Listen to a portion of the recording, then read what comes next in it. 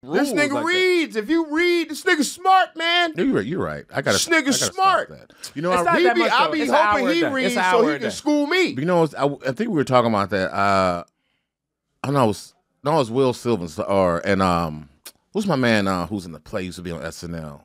Dean. Yeah, Dean.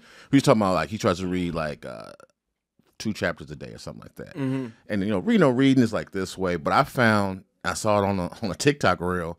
If you show one word at a time and just speed it up, how fast you can read 500 to 600 words per minute. If you just have the word just pop up in front of you. Because that's why there's all this English on English now? No. Because you're just seeing it. You know what I'm saying? Yeah. And then you just turn it up. It does help. It helps people process it. But the thing that I've learned that I had to learn with reading and do it consistently, I had to stop reading to finish the book. Just do it. I had an hour a day. Boom. That's what it is. This is what we do from 11 to 12 every day. That way, there's no excuse not to do it.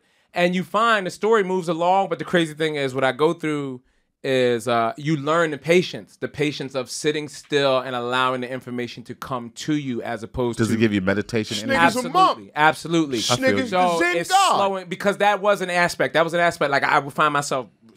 How many more pages I got left? And it's like, what the fuck are you rushing for? Yeah, I don't pledge. The thing is, I don't pleasure read.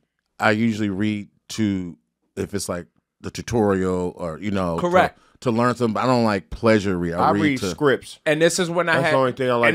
And see, I didn't have that. I don't get no phone calls, Derek. I read scripts or callbacks. No, and I'm only saying that because listen, wait, I wasn't flexing. I wasn't flexing. I don't have a relationship with Peacock, Derek. That shit did come out kind of. I just read scripts. No, I didn't mean it